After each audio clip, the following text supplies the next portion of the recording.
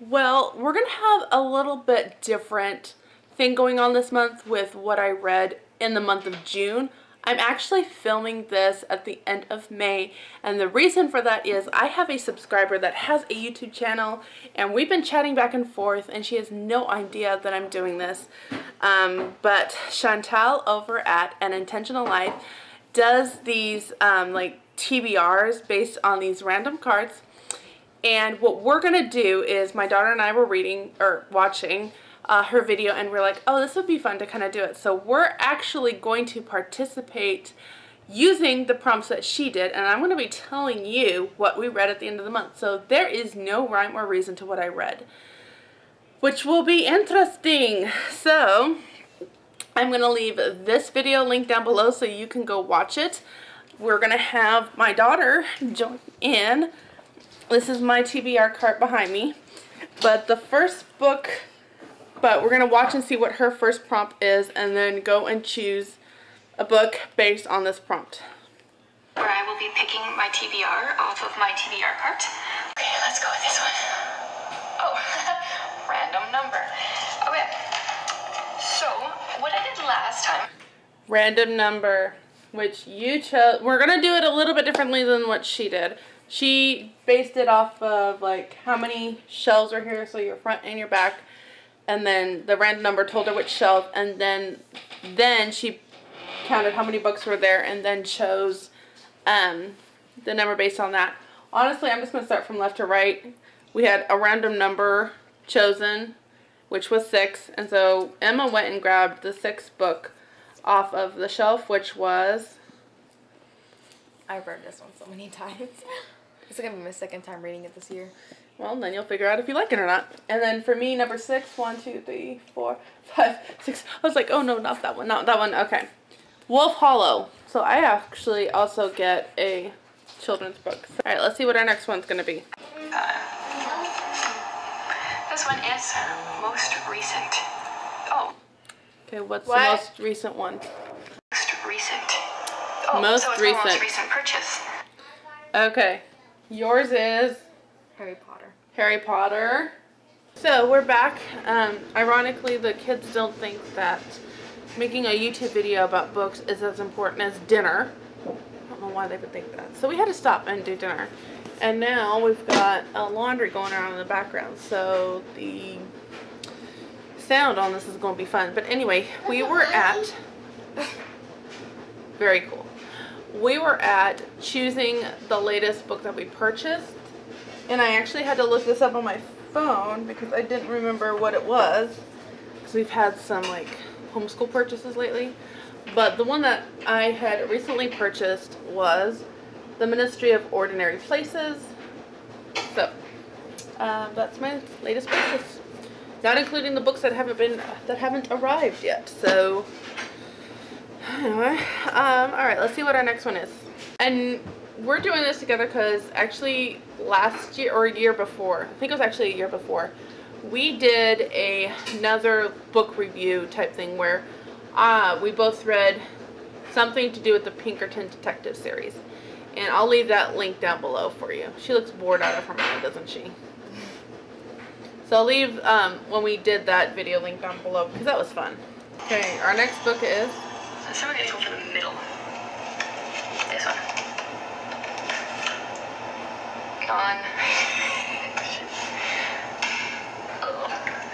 Does she not like non-fiction? Non-fiction is what? Not fake. So it's true. True. That's gonna be tough. So go find something that's true. I'm gonna choose a fun one because I actually wanted to do this book. So I'm gonna do this one. Oh my gosh. That'll be fun to do a review for later. Because I have it up here that I wanted to do. Okay, and then mine. Brownie points for embarrassing. And you're gonna finish that one. Yeah. Well, because I've already started it, but. Is it almost done? Not at all. We probably won't see each other for the next month. Alright, let's see what the next book is. So, That's my nonfiction. One more here. Creepy. Well, I don't have many of those. Well, Harry Potter. Harry Potter would be creepy. No. Creepy. Oh, I don't know if I have anything creepy on here. Well, I don't really go for creepy. I do have. She has a one coming up later on Agatha Christie. I'm gonna do this one.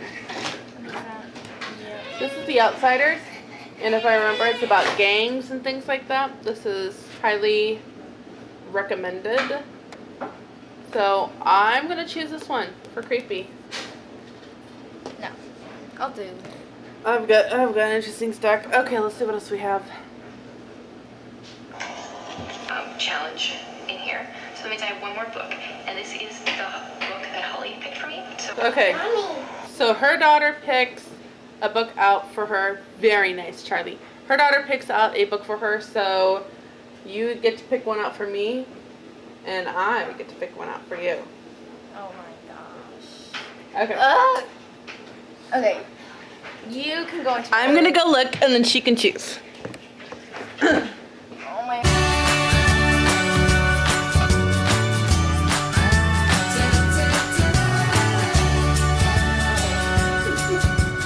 Okay, we each have our book for each other. I chose something skinny because I knew she had a big stack here. 1, 2, 3. Now you have 2 Shannon Martins, apparently. I didn't even know that. I did not recognize that I had 2 by the same author. Did not know that. Okay, so she chose Falling Free. I purchased this one at Ollie's because I love the back of it.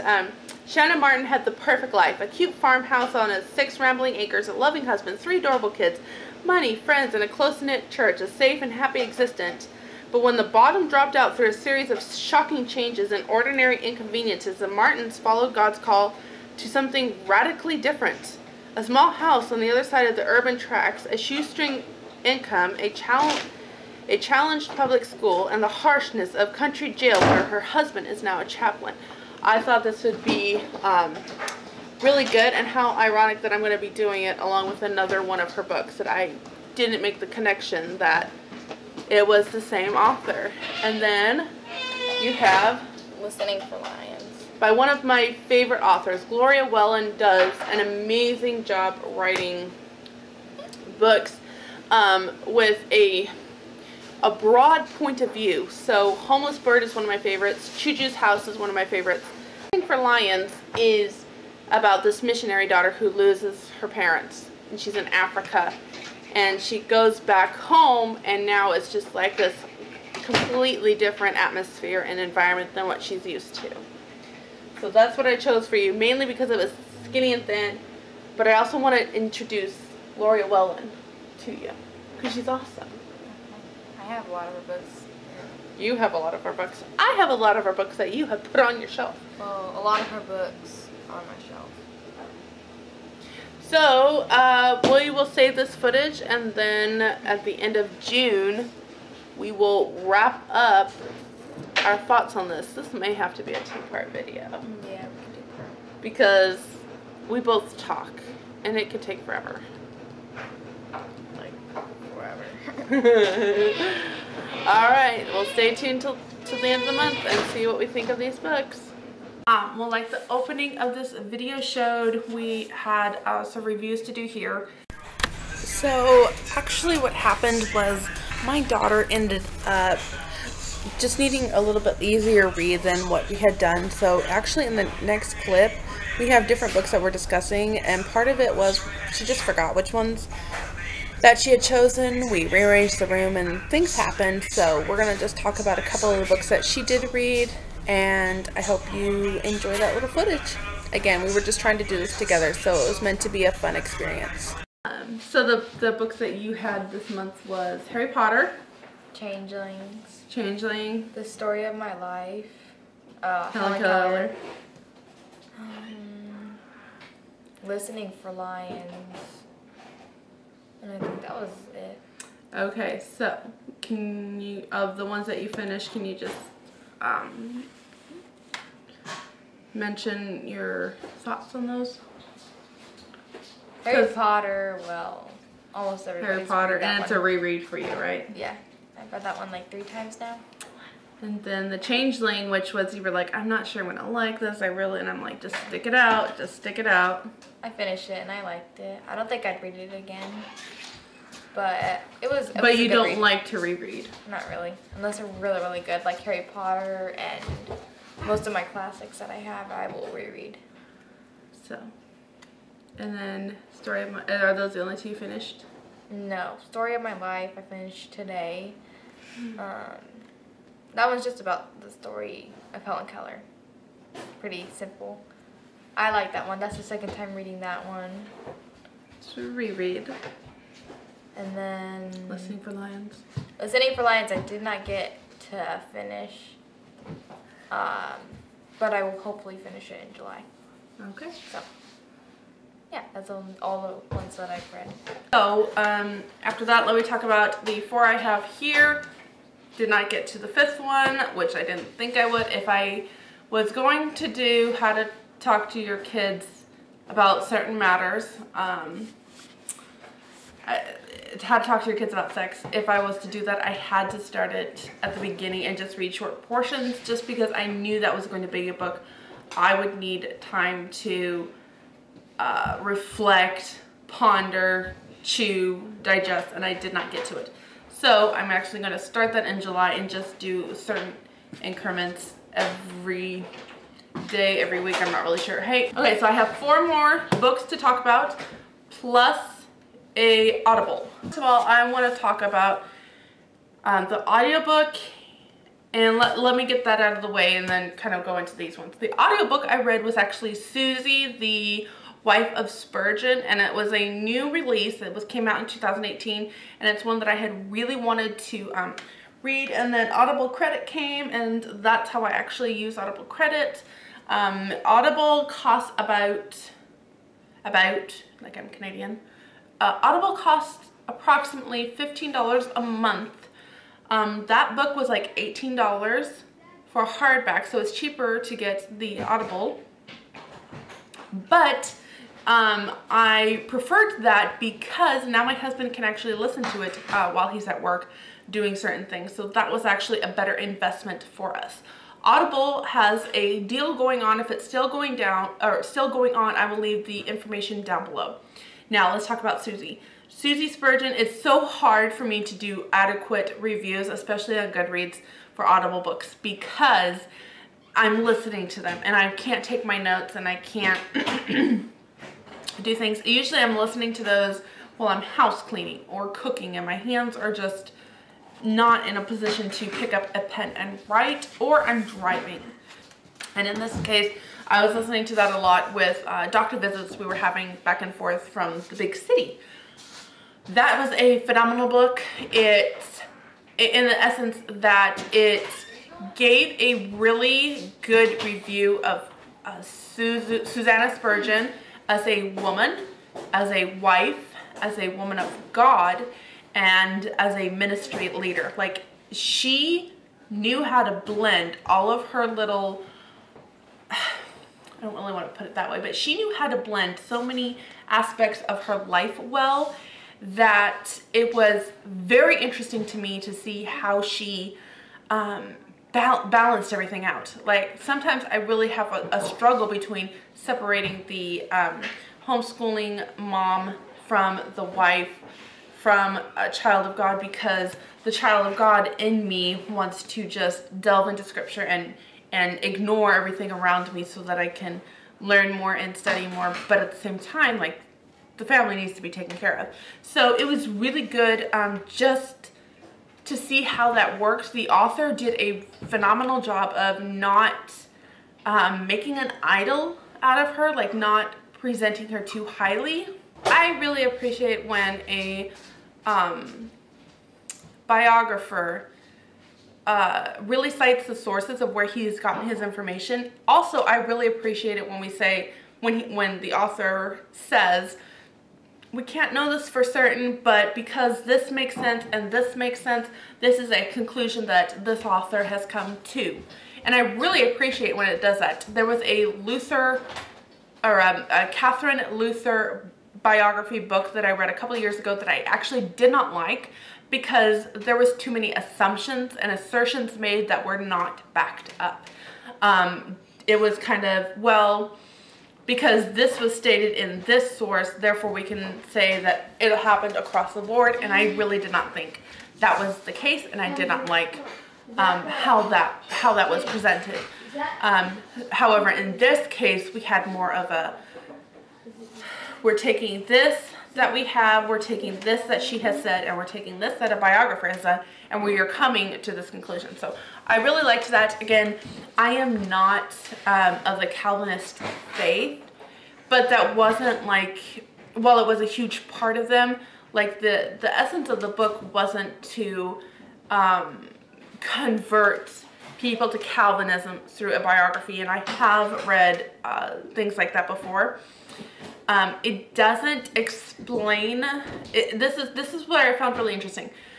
So some biographies I have read that really just actually deviate from who you're learning about and basically try to present their point of view with Calvinistic beliefs. And I don't like those because I'm like, I'm here to learn about this person, and I don't really, good job, Ben. And I don't really like that. However, in this case, I almost feel like it went the complete opposite. And so some things I was like, okay, I think this is how they believe, so let me go check that out. And so I was actually having to do a little bit more to fully understand something. So that was probably one thing I really didn't appreciate. It's not really the word, like I should appreciate it. I just didn't think that I think it could have really enhanced the story if you had a little bit of it. And I hope that makes sense, especially if we are not of that belief and faith system. So, I know, how about me picking apart that? It's just those types of things that I really think about and think it would have enhanced the story a little more. Okay, so now I have these books to discuss, and I want to start with a caveat. I think it is very interesting how June went in terms of worldviews, culture, and so much more. I think it's very interesting how the world went and my choice of books ended up being, and the choice of books was kind of random in so much as randomness could be. So by the way, Susie Spurgeon was 4 stars. I don't know if I mentioned that. And I try to do Goodreads reviews for all of my books so that if you want a little bit more information, you can find that down below. But in these books, we have The Outsiders, Wolf Hollow, The Ministry of Ordinary Places, and Falling Free. I will start with Falling Free by Shannon Martin. I randomly picked this up at Ollie's. It says that she is rescued from that kind of life. Well, that is the kind of life that my husband and I are pursuing, like the ultimate American dream. And so it was really compelling. You know, it really drew me in as to, okay, why is she saying that she's being rescued from this? And so I picked it up. And yes, I'm not the kind of person to mark in books because I kind of like to leave them open for other people. And when I go back and reread something, it's hard for me to get really into the story if my attention's being taken elsewhere by my markings, by my notes, whatever. I ended up marking this. I mean, I don't even know if I can adequately show all of my markings and notes and whatever. But there is a lot, and I also have somewhere a notebook filled with quotes and notes and everything, because like the gospel comes with a house key, it has that same premise of we try to live a whitewashed Christian life, but then we're kind of missing the essence of the gospel, which is to basically who's our neighbor, and the neighbor is told in the Samaritan, the people that God has called us to bring in, you know, the poor, the widow, the helpless, the people that I mean, in essence, we don't get to choose our neighbors. Like, you move into the house that you can afford in a place that maybe you desired. For us, it was really a house we could afford with the things that we needed, and we can't choose our neighbors. And so you might have very loud people next door. You might have the teeny boppers that stay up all night drinking and then really don't like it when your kids are out playing. I mean, you don't get to choose your neighbors. Those are the ones that we are called to love. We are called to show Christ through our lives and whatnot. And so this book kind of really presents that aspect. There were some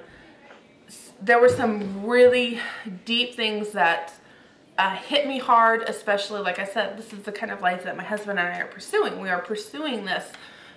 I would love to live on the homestead. I mean, my channel kind of says that all right there. And so for someone to come in and say, you know, let's give you a different point of view. This is what God has called us to do. And she left her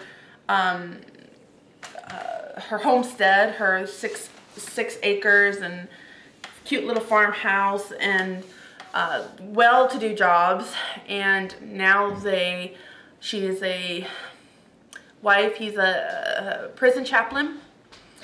It was really good. However, I did get to a part when I literally stared at it and I was like, surely I am not reading this correctly. Here was one, and I think there was another one later on. Okay, I'll read this out loud. This is where I was like, okay, let me preface this. She's a very Anne Voskamp in the way she presents things sometimes, and I'm like, oh, okay, that is too fluffy. Like, you are trying to fluff up what the gospel is, and sometimes I would feel like her gospel was like seeker sensitive, so it wasn't the complete picture. But I got to this section, and basically there are two people that moved into the neighborhood. They're not necessarily, I don't even know how to say it right. Not your cleaned up American people with the long dresses and everything. That's the only thing I could think of. Like, everybody's different, so I don't know how to make the antithesis of this. But one morning before dawn, I woke one morning before dawn to a scratching noise outside our bedroom window. There stood Mike, hunched over his shovel in shoes that weren't waterproof, clearing our drive from snow we hadn't even known had fallen. No gloves, a thin jacket, pushing snow around under a moonlight. I crawled back into bed sobbing, overwhelmed by the ways he and Lori had made our good life even better. Okay. Jesus tells us that inviting the marginalized is important, among other things, because they cannot repay us. And we have a reference. So, quoting Jesus, I see his point, but this is one area where we'll have to agree to disagree. Like, I'm still feeling drained just thinking about that.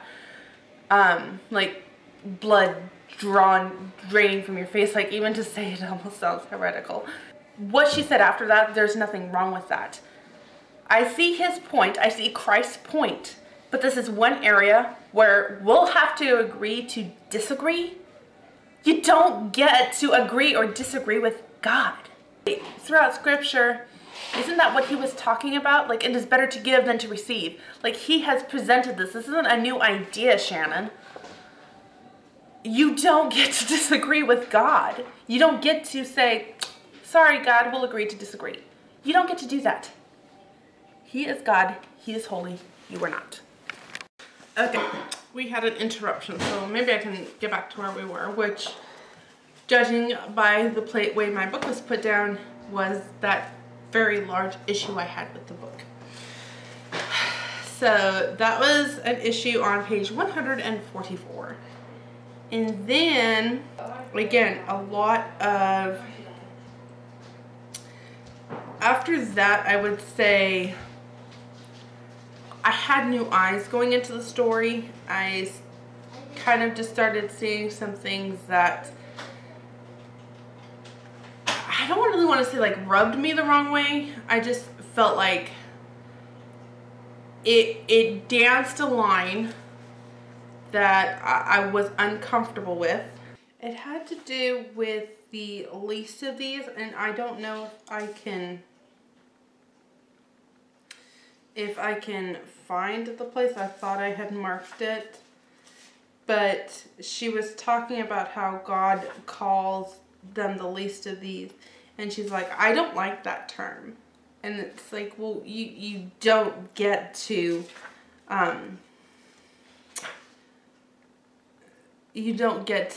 say that you don't like how God says something. Like, that's not how life works. Sorry. It is what I found it. Okay. It's tricky to talk about moving to an under-resourced neighborhood. Inevitably, some well-meaning person will refer to my friends and neighbors as the least of these. Again, you're quoting Matthew here. Confession. I have always secretly struggled with referring to anyone as the least of these. I'm sorry, Jesus. It bugs me. No matter who says it or how relevant that person is, it sounds kind of uppity. I don't care for the us-them ring to it. It feels a bit cataclysmish. God's people are abuzz right now about extending generosity to the least of these. Update, I still don't even like to type it. It's definitely progress. The problem is, if I'm referring to someone as the least, what does that make me? The much better, the slightly holier, the fancier, the cleaner, the luckier, what? Of course, Jesus did refer to some of his people as the least. But I still can't shake the feeling I am the official least, even if no one else can see it. Okay, like...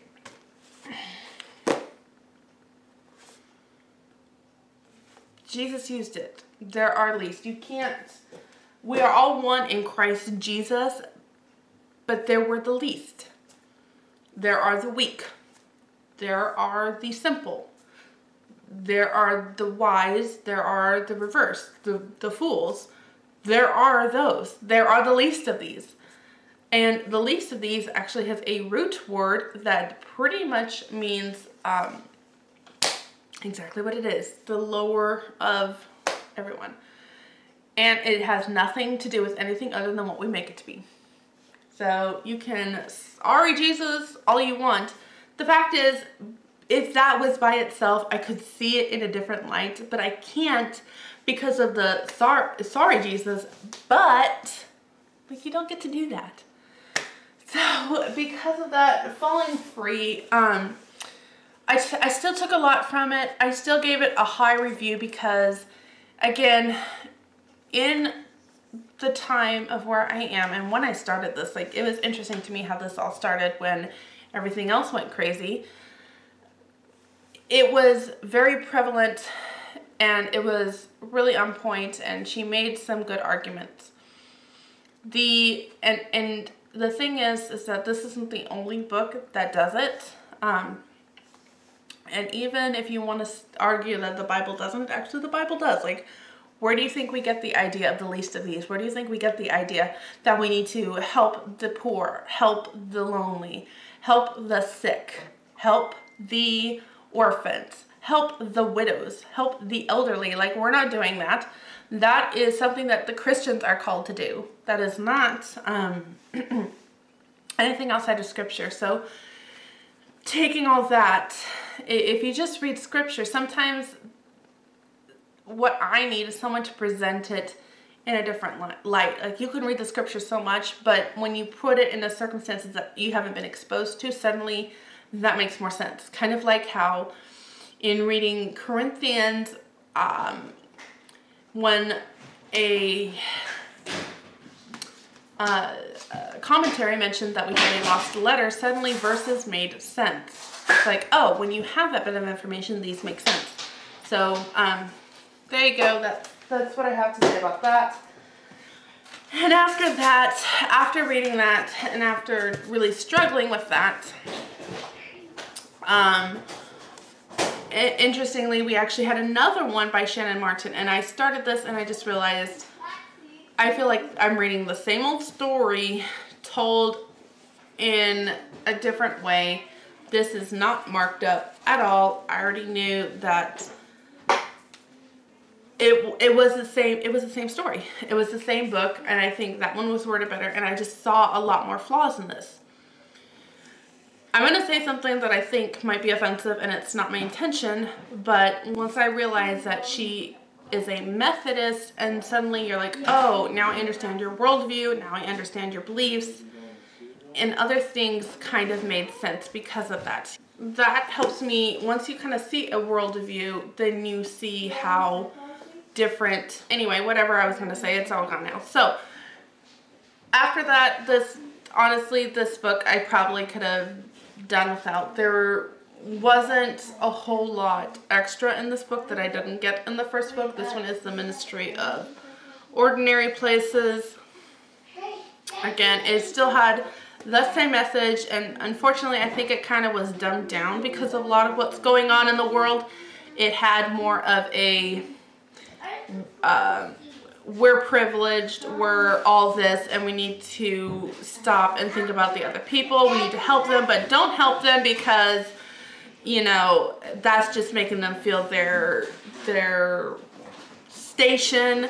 Don't look at the way Christians are trying to evangelize by the bounce houses and gospel music in the park, but go evangelize in the park with your hot dogs and your bounce houses. Like, it was, wait a minute, am I supposed to do this or not? Or does it only work in certain, like, that was legit a thing. Like, she kind of talked about how this one church would set up in the poor part of town at its park and have a bounce house and hot dogs and gospel music. And she's like, why do we do that to the poor sections of town? Why don't we go and evangelize to the rich? Which was a good point. And then in the next chapter or two said that we need to be setting up bounce houses and hot dogs and creating relationships and conversations with these people. So it's like, well, which is it? What are we supposed to do? Are we not supposed to do this? Or are we supposed to do this? So that was kind of a frustrating point. And it got to the point where I kind of just skimmed the rest of it. There was one point in the book that I kind of copied it and sent it to women in my life that are from different walks, different churches. So we just have like this little group of women. Some are, let's see, what do we have? Calvary Chapel, non-denominational,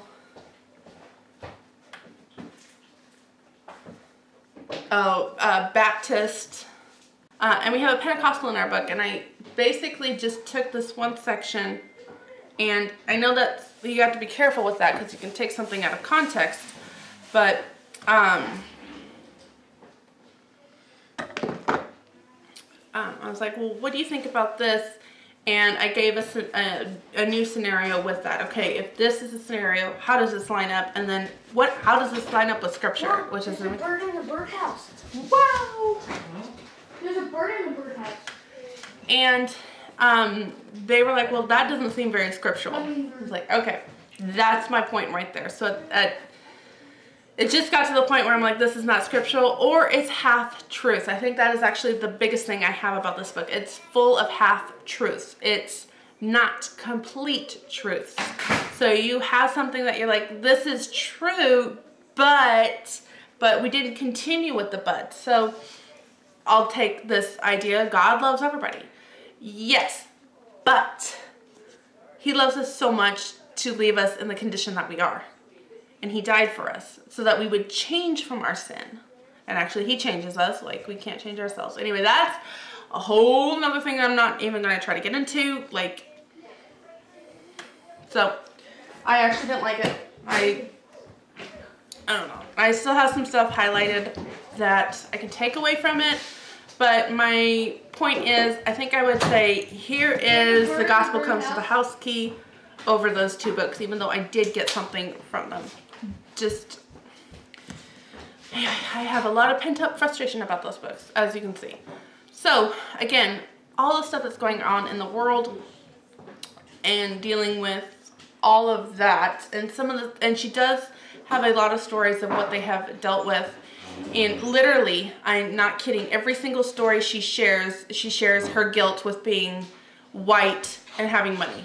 I'm not kidding in that. So she has guilt every time she has to deal with somebody that isn't at the same status. And it's, I don't think that helps anybody. Like, that does nothing. Feeling guilty for something doesn't change anything. Now, she is changing things in the way that she can, but you can't just feed on guilt for the rest of your life. So says a white privileged female. So again, like I said, there's a lot going on in the world. And I was like, okay, I need something lighter. Like, I had gotten to the point where I have literally, and I don't use that word a lot. Well, I've overused that word, so I need to change that word. But I have been crying a lot because there's just so much to deal with.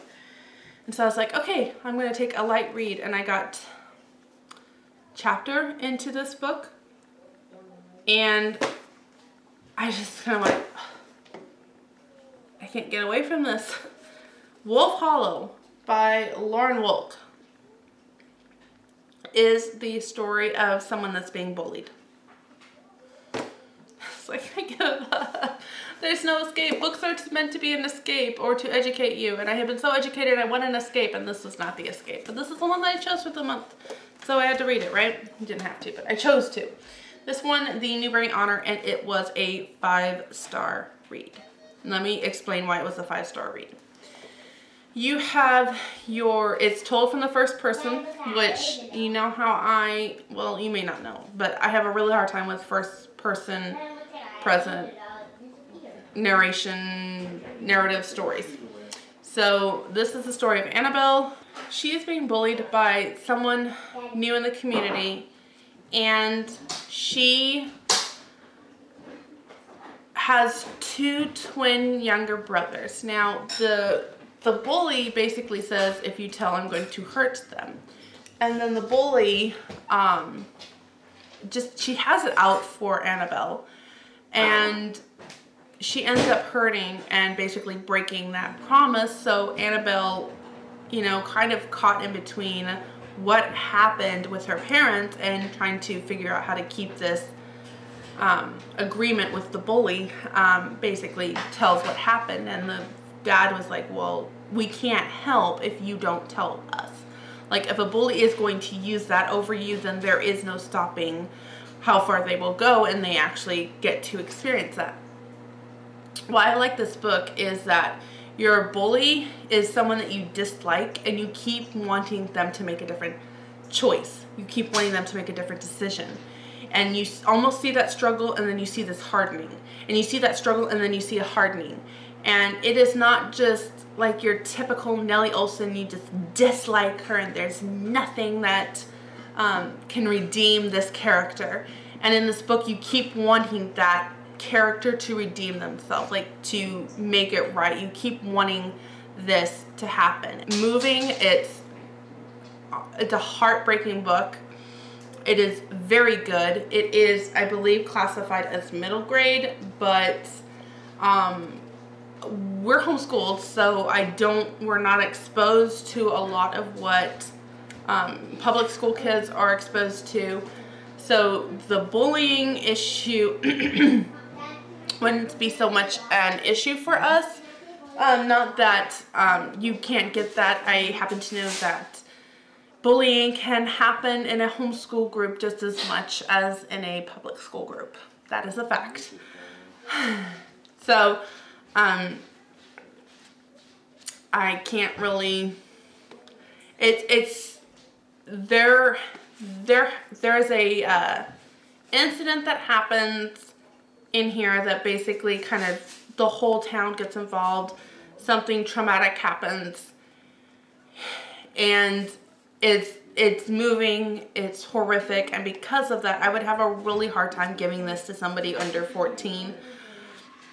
I think my sister could handle it. She will be 16 in a few months. Yeah, a few months. Whew. my daughter will be 13 and she's very mature, and this would be very hard for her to read. Like the sense of justice, the sense of all of these things are still strong within her, and not everything has a how it should have turned out ending. And this is one of those books. It's made a beautiful statement. It did a really well job, or it did a very good job in the plot, in the message. It did it very well, but I would be hesitant to just outright give this, especially without some kind of forewarning. Like, if I really do think that if my daughter just found this on the library shelf and thought it looked interesting based on the back and picked it up and read it and finished it, like, she would need to figure out a way to process this. And I think we have kind of forgotten that about our children, that they still have that beautiful sense within them, and it's not dulled by adult life and the reality that things don't always turn out the way that they're supposed to. But the children still have that, and that is something that is precious, and that is something that is beautiful about childhood. And that, no, I don't want to raise these completely innocent children that do not know how to survive the real world.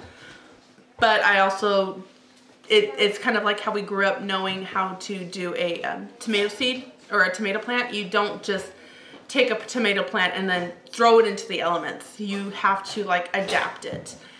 And that's kind of where I think this book goes. So like I said, at this point, my reading month has kind of fit the month of the world, and it's been crazy and it's really difficult. And I'm like, okay, what's next on that one that I chose? And that was The Outsiders by S.E.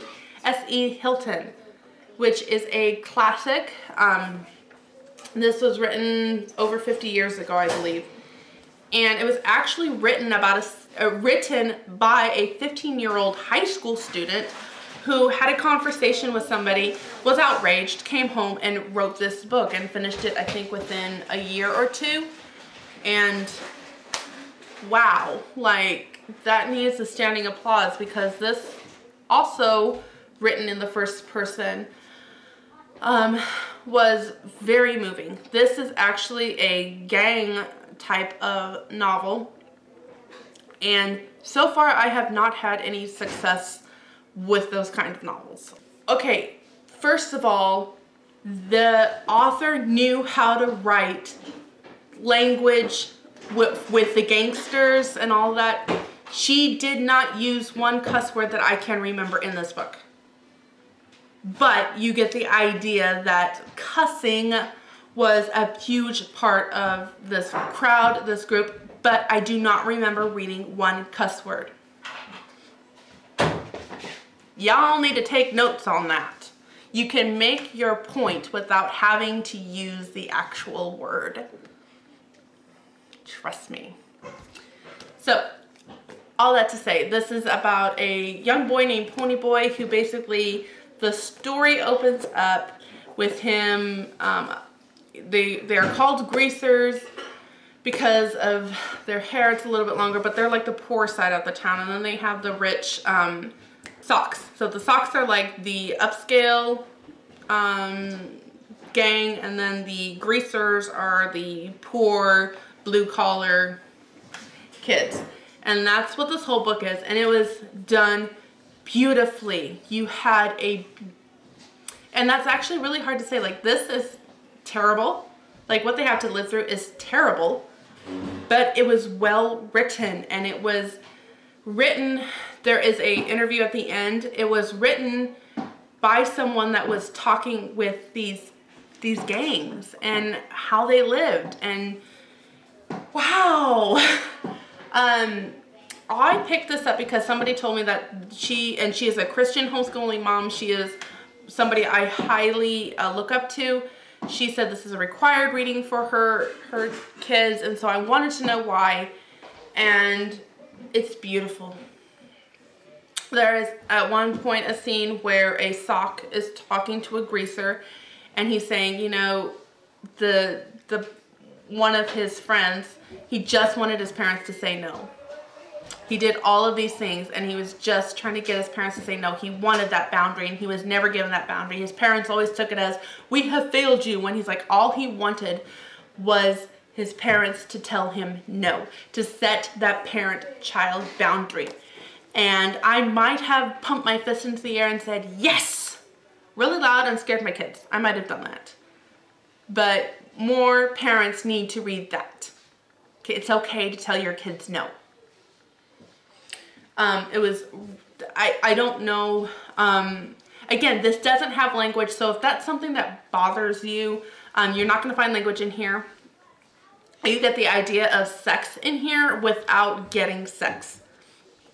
So what would stop you from reading this book? Especially, I know a lot of people are asking the kind of books that they should be reading today. In light of our current situations going on all over the world, and I could have a whole video on all the things that you should be reading with that.